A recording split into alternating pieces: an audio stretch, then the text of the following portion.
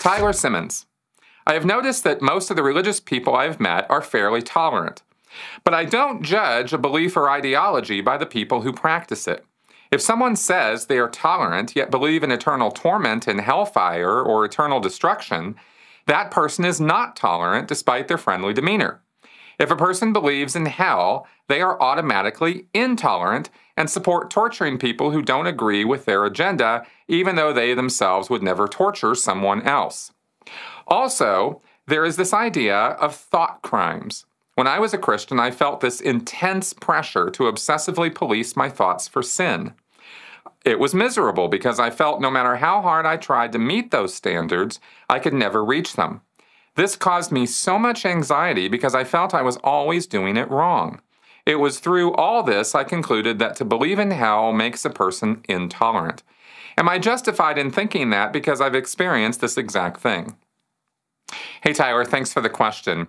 You know, it would be really easy for me to just say, yes, absolutely, you're dead on. They're all just a bunch of intolerant bastards and whatever. But I'm not going to say that at all because I don't think that's true, and I don't think your logic on this is reasonable or makes a lot of a rational conclusion based on the data at hand. Let me explain why. From my own experience, and you yourself have experienced people who are Christians who have a tolerant attitude towards beliefs or ideas that are in contradiction to theirs. And it is okay to judge people by their actions because at the end of the day, that's all you really can judge them by anyway. None of us are peering into each other's heads and seeing what's actually there. We can make suppositions about it. We can make educated guesses about it. We can ask people, what are you thinking? And maybe they'll tell you the truth. And maybe they won't. But actions speak louder than words. Actions also speak louder than belief. So I want to put a plug in there that if somebody's acting tolerant and saying tolerant-like words and is willing to live a life of acceptance and mutual cooperation and benefit between people of differing religious or political beliefs, that's a plus. It's not a minus, okay? That is a pro, that's not a con. It's a benefit, not, it's a feature, not a bug, okay? So that's kind of what we want because you mentioned thought policing, and this kind of can go over into thought policing from the other angle or from the other side. And I don't think you want that, and I'm sure I don't.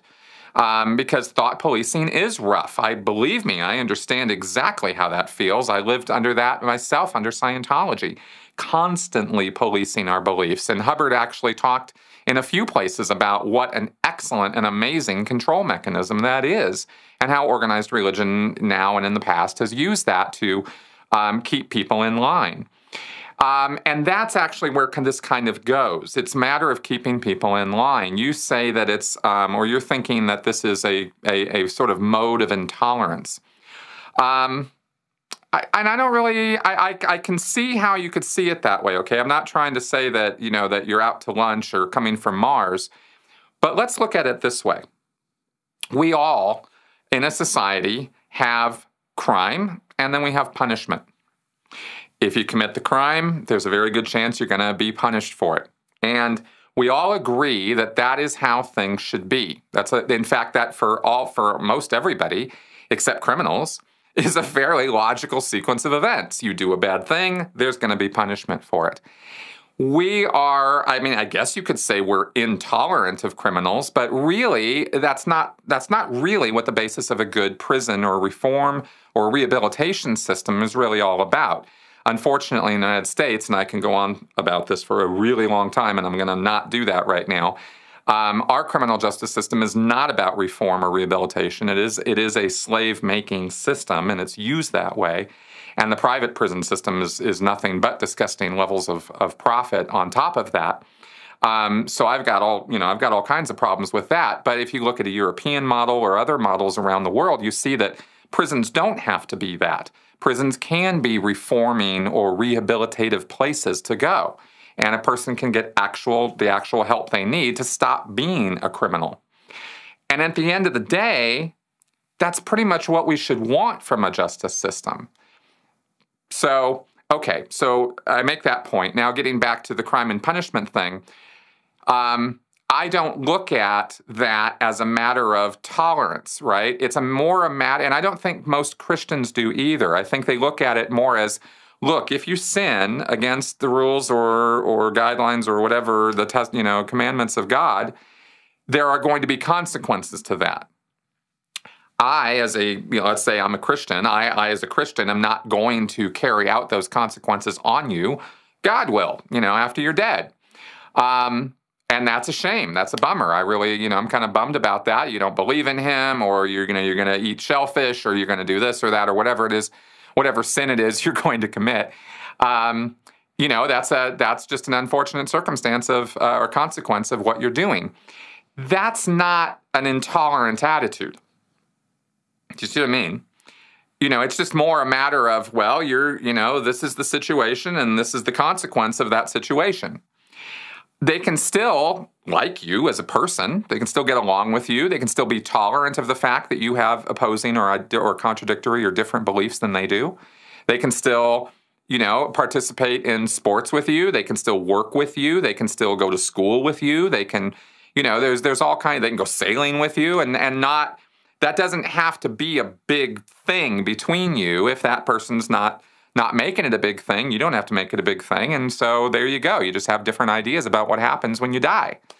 Well, neither one of you are going to know which one of you is right until you die. So making a big thing out of it in the here and now, in our life now, is kind of silly, isn't it?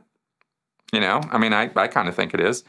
And I don't, as you go, now admittedly, as you go down the spectrum of extremism toward deeper and deeper fundamental belief systems, more literal belief systems, more controlling belief systems, then that tolerance starts waning and you get an intolerance for sure. Okay, so I have to talk about this, I guess, on a spectrum because, maybe sometimes, I think most of the time, it's not true that you're dealing with intolerant people, but at the fringes and the ends, you're going to have intolerance, of course. Because that's kind of what it means to be on the ends, is that, it's my way or the highway. And that goes both ways. It always does. Always does. So anyway, that's some thoughts on that. I don't know. Maybe you want to think about it. Maybe you want to ask me more about it. But those are some of my initial thoughts on that. And I hope that helps.